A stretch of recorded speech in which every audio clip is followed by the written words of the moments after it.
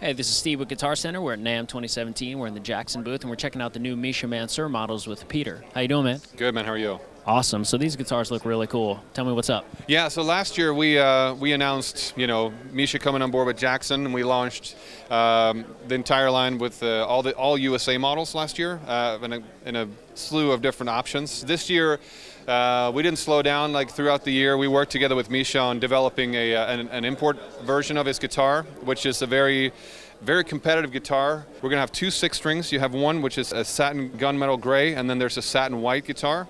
And the other two are going to be two 7-strings, which are both going to be trans finishes. So this one is the charcoal burst, and then we have the ocean burst.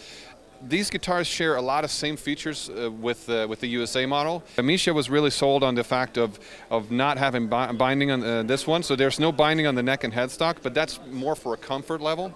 And the other thing we did is instead of doing piranhas, we decided to do offset dots on the fingerboards. We got ebony on this one as well, which is similar to the same as the USA. Actually, they illuminate in the dark as well. Yeah. So, and the other thing is, looks the same as the USA model, but we have this, the handshake heel, as he refers it to, and the nice cutaway on the horns. Pickups, both of these are Jackson designed, but we designed these together with the artist.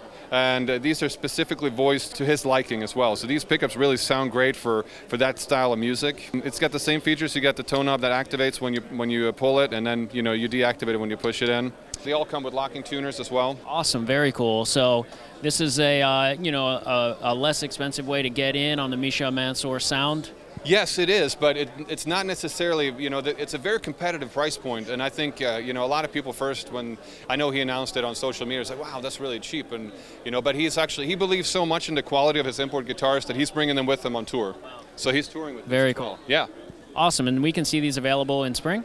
I believe so, yeah, yep. Okay, cool. So check your local guitar early spring for the new Misha Mansoor Jacksons, and keep checking GuitarCenter.com for more new from NAMM.